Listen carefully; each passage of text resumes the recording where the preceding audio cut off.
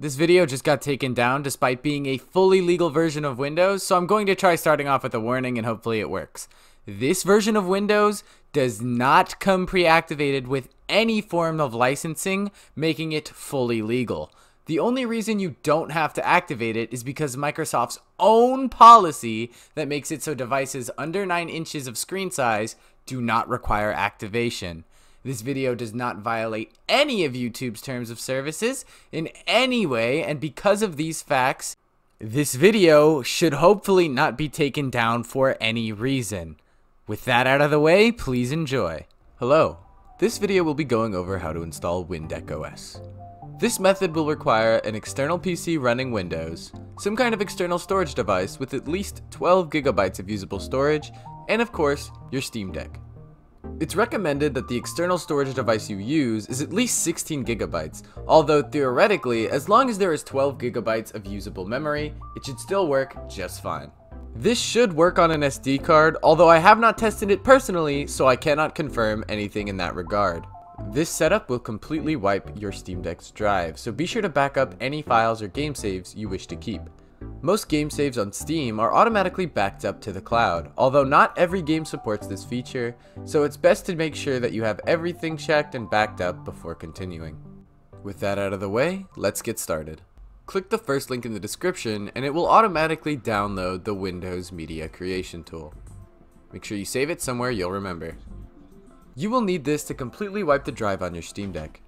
If the drive in your Steam Deck has nothing on it, or a Windows install, you can skip this part of the setup and skip to the timestamp on screen now. If your Steam Deck has SteamOS on it, proceed by connecting your storage drive and opening the Media Creation tool.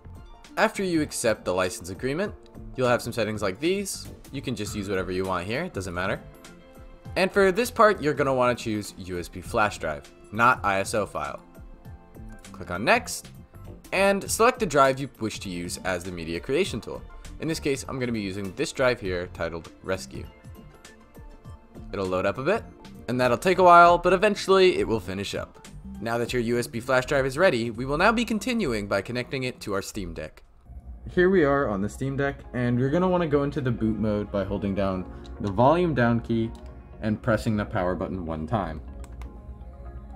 It'll beep. What you're going to want to do is select the USB device you're using the D-pad and the A button. In my case, it's this USB device, SanDisk. It's going to boot the Windows installer, and it's going to be vertical, so it's kind of hard to see, but you're going to want to use the trackpad to select Next, with right trigger being how you select it. And you're going to want to click Install Now.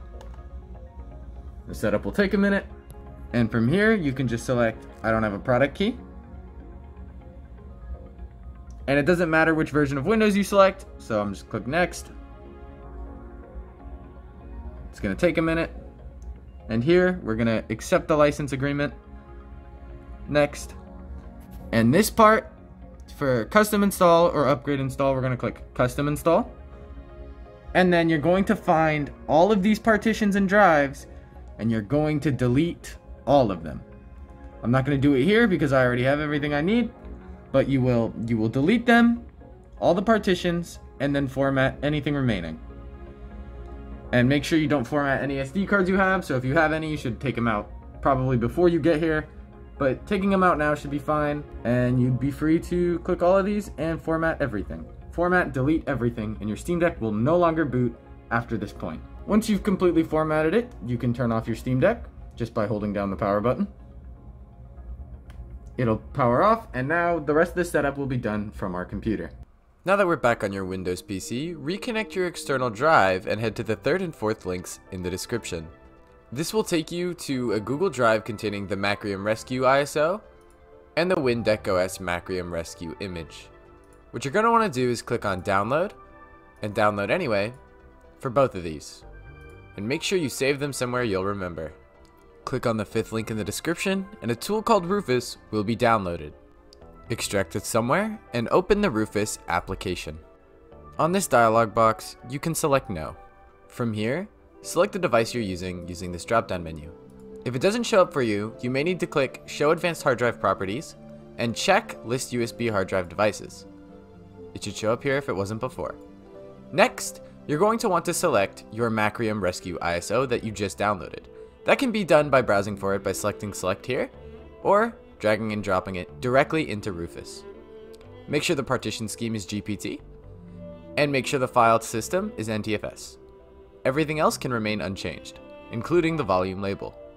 Click on Start. You'll get a warning saying that it's going to format the entire drive. Press OK. And this will take a bit. When that finishes, you can close it. And now go to the newly changed USB drive into File Explorer. It should be labeled Rescue if you've changed nothing. Drag and drop WinDeckOS.MRIMG to the root of this new drive. Now this is going to take, for me it takes 30 minutes, but it could take a while for you. Widely varies depending on what device you're using, but when this is finished, we'll be back with the final step in our setup. Now that it's finished up here, we're going to close File Explorer, and we're going to put our USB device back in our Steam Deck. Now we're back on the Steam Deck, and once you've plugged in the USB drive, you're going to want to hold down volume down and press the power button one time while holding it down to get back to the boot manager we were at before. From here, you're going to select whatever device you're using. In my case, I'm using a USB SanDisk. And it'll boot a very different way this time. You'll be greeted with the Reflect loading screen. Just give it a second to complete here, and we'll move on from there. Once it's fully booted, here you'll have the option to browse for an image file. You're going to want to select that by either tapping it or using the trackpads. And if you didn't change the name of the volume label, it'll just be in Rescue. And since we put it to the root of this drive, it'll just be there, WinDeckOS. Select it, and then click on the first box, click Actions, and then there's an option that says Restore this partition. Click on that. You will now be greeted with a menu to select the disk to clone to, and for the record, you can move this window in case any of the options are out of the way. Just keep that in mind since we're vertical. So you're going to select a disk to clone to, and here you'll choose whatever disk it is you want to partition it to. If the only device inserted into your Steam Deck is the internal SSD, and there's no SD card, then this will be the logo for that internal SSD. It'll be this icon, and you'll want to select whichever one just has this icon to install to the internal SSD. Do what you need to do to install it to another device or another drive if that's what you prefer, but for the internal SSD, select the one with that icon. Once you have the device selected, you're going to want to check these little boxes here on the first option, on the top one, not the bottom one. The little boxes, you're going to want to click there so that they have a check mark in them. You'll need to move the window for this last one. Check. Once they're all checked, you will click Copy Partitions. If the drive you're using isn't exactly 2 terabytes, you're going to get this extra prompt. You're going to want to click Shrink or Extend to fill the target disk, and make sure that's the choice you pick and not the first one. Bring it over here, click Next, and then click Finish, which is usually blocked because it's off screen, but you can just drag the window. Click on Finish, and a warning message will appear basically saying you're sure you want all this stuff to get formatted on this drive. Agree to that. Click on Continue.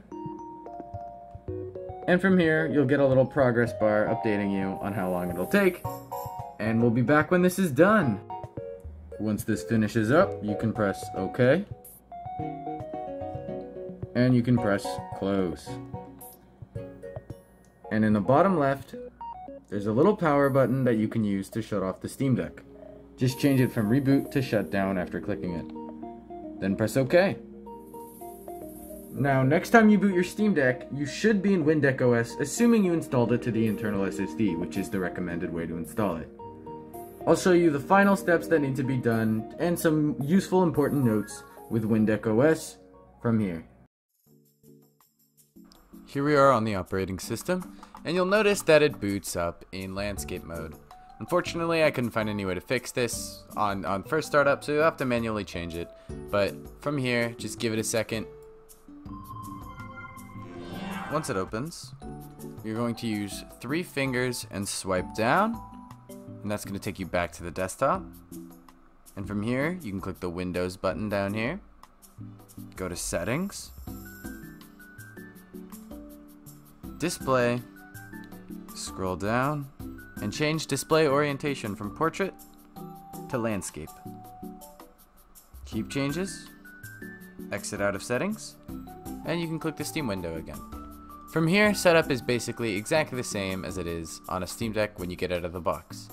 Choose your language, choose your time zone, and from here, there's two ways of connecting to the network. You can either click Other Network and manually type in the network name, which will make it so you don't have to restart, or you can use 3-finger swipe down, click in the bottom right where the network icon is, click on Wi-Fi, select your Wi-Fi and connect. Once you're connected, head back here,